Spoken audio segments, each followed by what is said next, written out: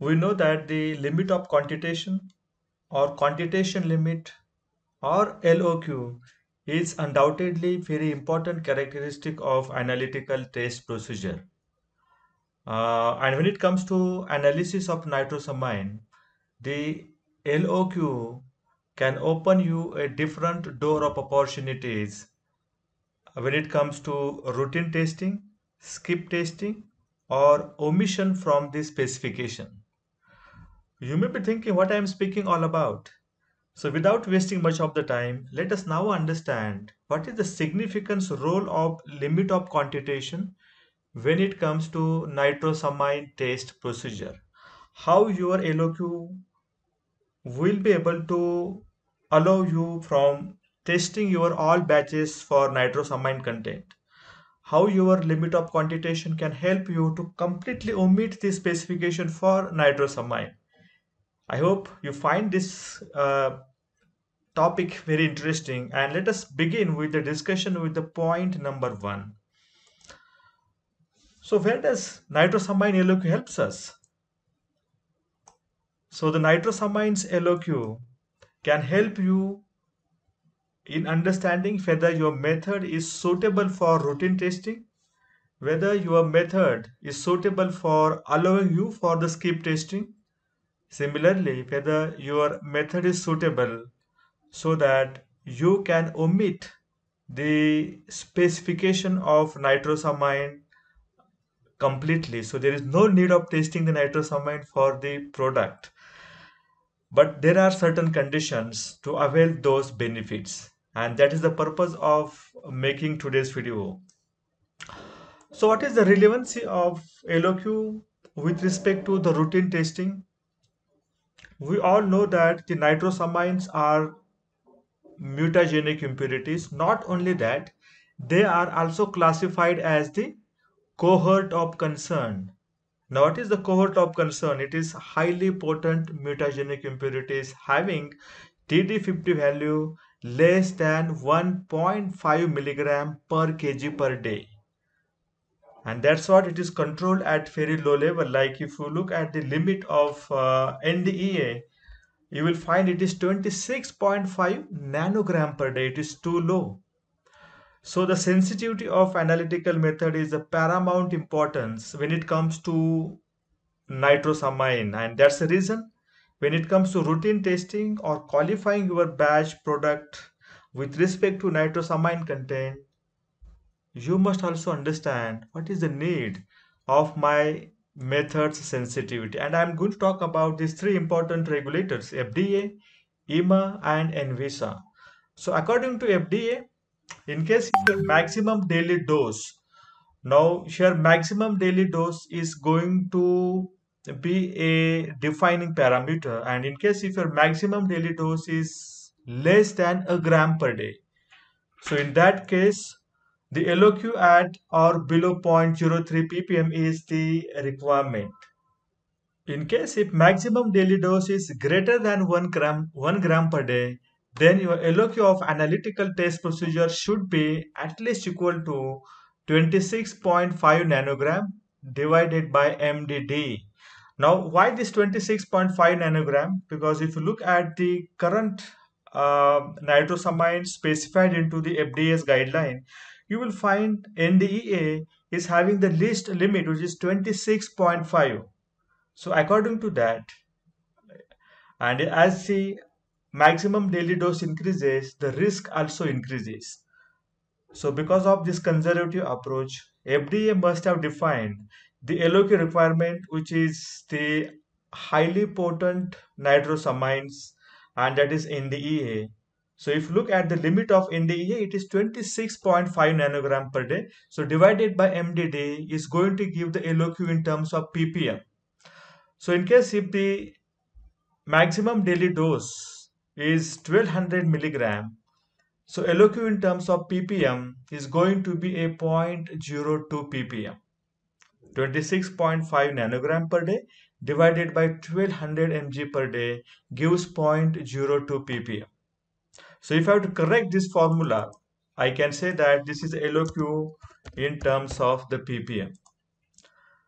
And then this is the answer, that in case of your maximum daily dose is 1200 milligram per day, then your LOQ in ppm should be at least 0.02 ppm or less than 0.02 ppm. When it comes to EMA, what is the limit of quantitation requirement for routine testing? EMA says that your LOQ should be equal to or less than acceptable intake. So what is the acceptable intake of NDMA? It is 96 nanogram per day, and I'm going to explain you how you can define the minimum LOQ requirement for NDMA according to EMA guideline. So the LOQ for NDMA in ppm is equal to acceptable intake divided by maximum daily dose. Remember, acceptable intake should be in nanogram per day and MDD should be in milligram per day. So for your understanding, let me put the units also over here so that you will not get confused. And MDD is in milligram per day. So now this is the calculation formula you can use to determine the concentration in terms of ppm. So LOQ for NDMA in ppm is equal to what? Acceptable intake in nanogram per day divided by maximum daily dose in milligram per day. Let us understand with the help of one example, and in this example I have considered the maximum daily dose of the product is 500 milligram. So by using the calculation formula, you can easily calculate that the LOQ requirement for NDMA is 0.2 ppm. So if I have a test procedure with the LOQ of 0.2 ppm or less than that, then this method stands suitable to analyze routine batches, to release the all routine testing. 0.2 ppm becomes my requirement for LOQ. What is the NVISA requirement? NVISA Brazil also says that the LOQ should be less than or equal to acceptable intake. So you can take the same example as like we explained in terms of EMA's guideline. So this is the routine testing requirement for FDA, EMA and NVISA. Let us talk about the second point, that is skip testing. So if you look at the three regulators, FDA, EMA and NVISA, FDA has not provided any such guidance. That means you cannot employ skip testing in case of FDA. You have to test all the batches for the nitrosamine content. But when it comes to EMA has provided the guidance on when skip testing is possible.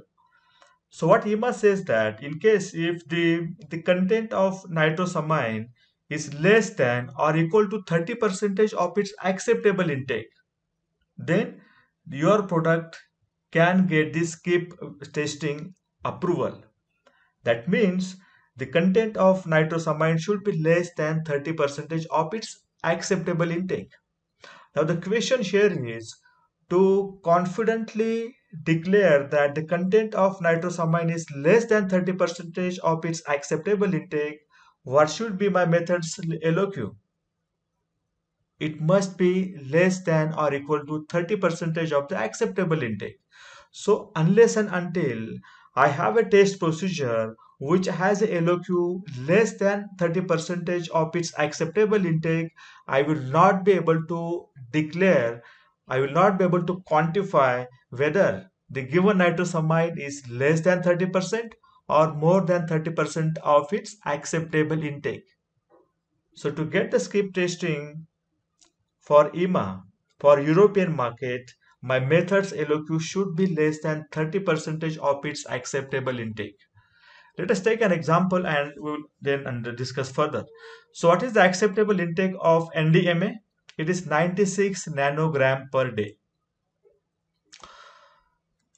So 30% of NDMA acceptance intake will become 28 nanogram per day. This is the 30% of its respective acceptable intake. And further, what is the LOQ concentration requirement in terms of ppm? It is the 30% of acceptable intake absolutely in terms of nanogram per day, and maximum daily dose in milligram per day. Always remember this calculation formula. And when I consider my maximum daily dose is 500 milligram, let us see what is the LOQ requirement I get there. So LOQ is equal to now 28.8. Why 28.8? I have not considered 96 nanogram per day, but I have considered 28.8, and here is the answer for that. I need to understand the acceptable intake. I need to understand the 30 percentage of the acceptable intake, and it is 28.8 nanogram per day for NDMA. So 28.8 by 500 milligram, which is my maximum daily dose, I got 0.06 ppm. That means the 30 percentage concentration in terms of ppm is 0.06. And if I have to prove that the LOQ, the content of NDMA is at 30% or below that, at least my minimum requirement is 0.06 ppm is the LOQ.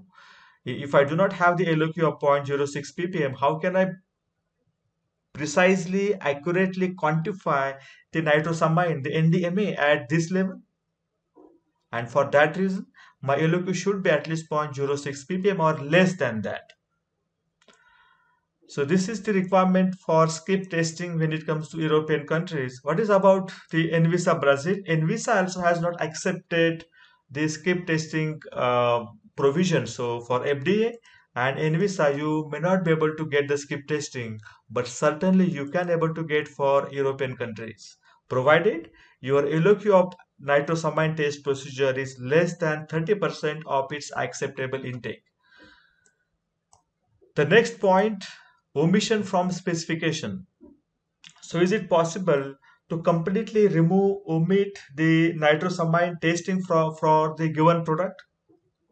That means you conduct the risk assessment and you identify that as a part of your process, there is no presence of nitrosamine impurity into a sample.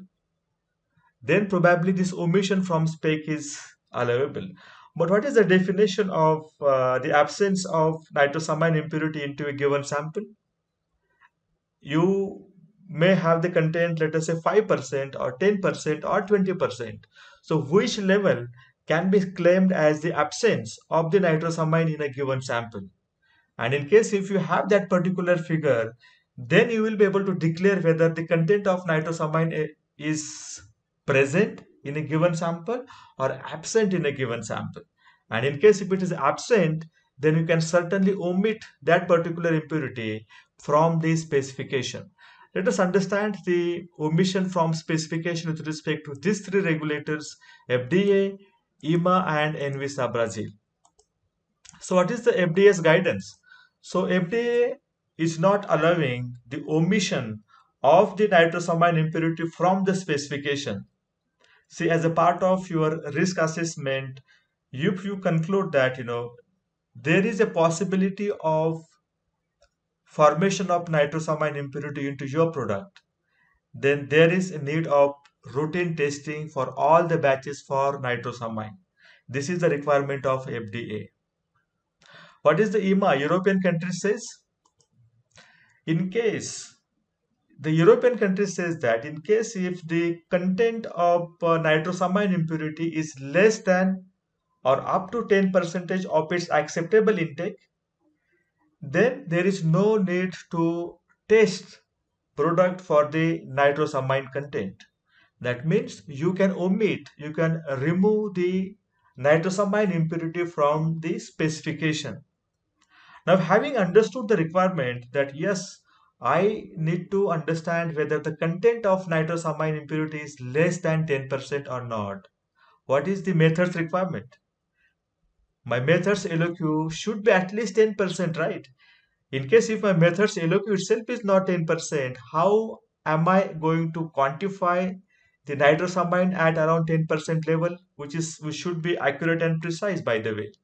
Not possible, right? And for that reason, my LOQ should also be less than or equal to 10% of its acceptable intake. If it is less than 10%, it is well and good, but it should not be more than 10% of the acceptable intake.